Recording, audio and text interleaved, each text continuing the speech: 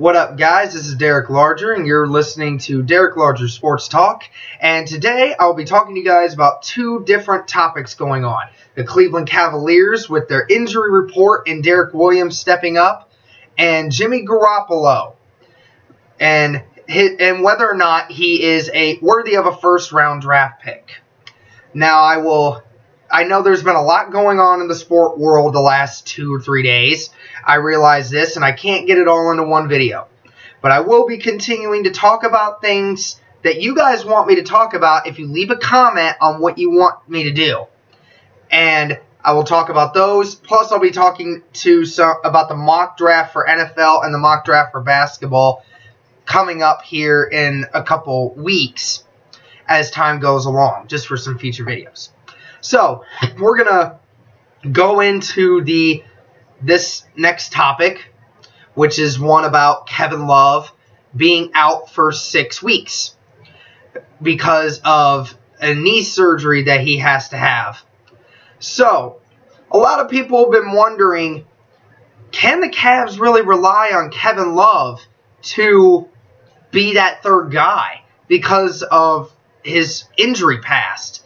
I mean, he's been injured half the season so far this year, and it's been rough on the Cavs, despite winning yesterday against the T-Wolves. And a lot of people are bringing up again the Carmelo trade on whether or not the Cavs should get rid of Kevin Love to keep Carmelo Anthony. So, I will be talking about that here, and my personal opinion right now is no, not yet, because I like Kevin Love, and I really like to see him win another ring with the Cavs. I don't think that bringing Carmelo Anthony to the Cavaliers is going to fix the problem that we have. Kevin Love can rebound the ball better than Carmelo Anthony. He can score as many points as Carmelo Anthony if he wants to, but he's not as prolific of a scorer. And, you know, neither one of them has an edge defensively, honestly. Because, if anything, we do need another big man. Which is why I don't think it'd be a smart trade. Because, I think that if Kevin Love gets hurt again for an extended period of time, and you can't rely on him being healthy again, then I would say do it. But it's hard to see me let go of Kevin Love so soon because he is only 28 years old. And, you know, I'd like to see him continue to be in a Cavalier uniform to work things out with the team. But if he continues to be injury prone, don't be surprised if David Griffin decides to get rid of him. And that brings me to my next point, and that will be about Derrick Williams, who the Cavs recently acquired within the last 10 days of bringing in him to back up Kyrie Irving in the guard spot. So now the Cavs have the number 1, the number 2, and the number 4 draft pick out of the 2011 NBA draft.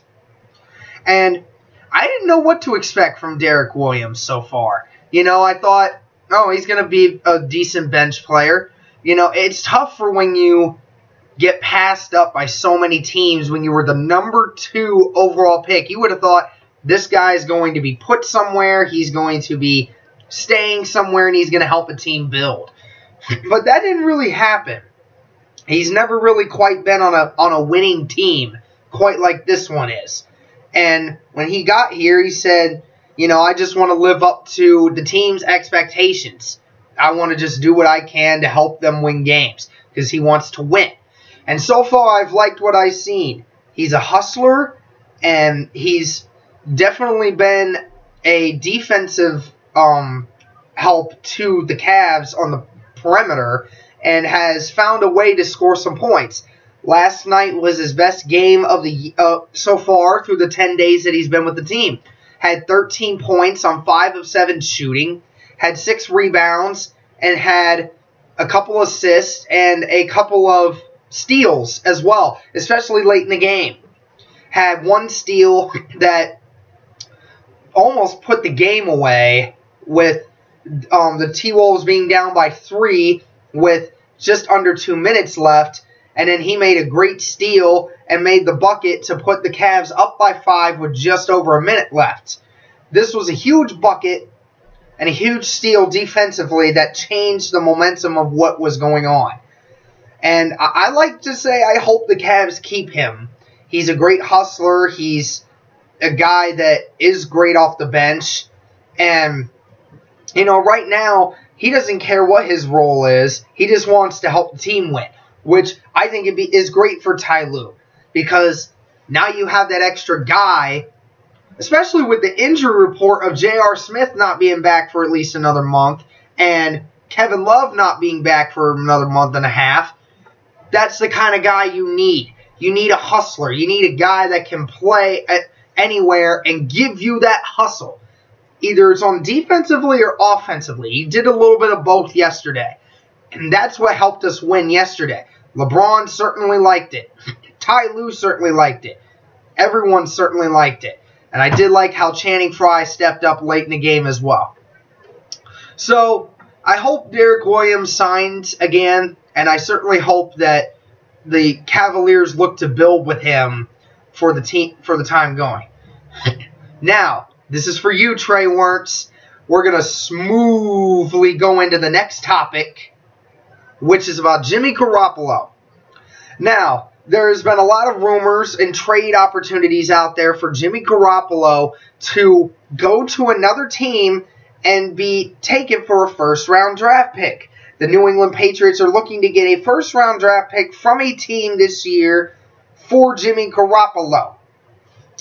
Now, there's been the question of, is he worth that first round or not?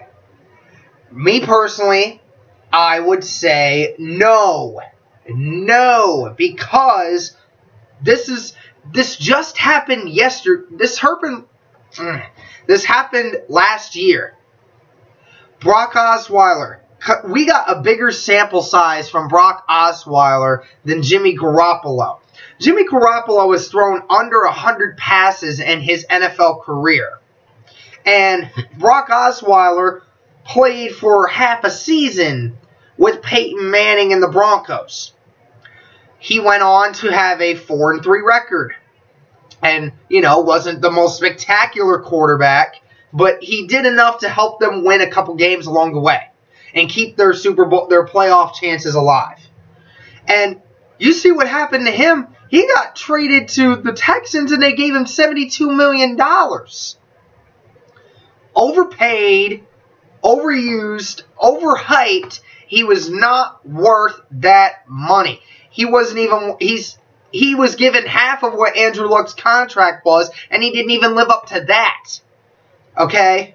And that shows right there, you cannot give somebody worth that much, who you believe to be worth that much, from a very small sample size. Yes, he went 2-0 in the games that he played, but then got hurt in the third game, and then you have to think about the Belichick system.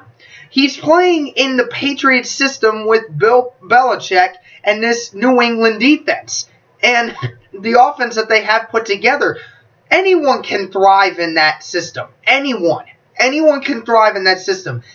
Now, Tom Brady's on a whole nother level, but anyone can do well in that system because they're very well ran. You put him in anywhere else, he's not going to perform at the level he was playing for 2 games. 2 games. And not to mention the 2 teams that he faced. One was the Dolphins.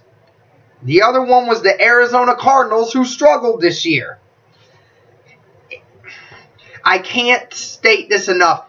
I don't think he's worth it because you didn't give him enough sample size. You didn't give him enough of anything. See, if you were giving him up for a second or third rounder, second or third rounder, I don't care. Go right ahead. Go right ahead. But that first round pick, If a team that needs a quarterback, they would be willing to do it. Right now, the front runner for it is the Chicago Bears because they're looking to get rid of Jay Cutler. They're looking to part ways with him and maybe start with Jimmy Grappalo. But he doesn't show enough potential and he doesn't show enough of a sample size to say that he's worth a first-round draft pick where you can focus on other issues where you know a kid has the ability to do that. So, I get it. Jimmy Grappalo played well, and if you want to trade him to, if you want to trade to get somebody for him, go right ahead. But I don't believe he's worth a first-rounder. A first-rounder? No. Later on in the draft picks, a second or third rounder? Yeah, probably. But I don't think that that's really worth the time for them. So if you want to disagree with me, go right ahead. Tell me otherwise. I would love to be able to talk to you guys about that as well.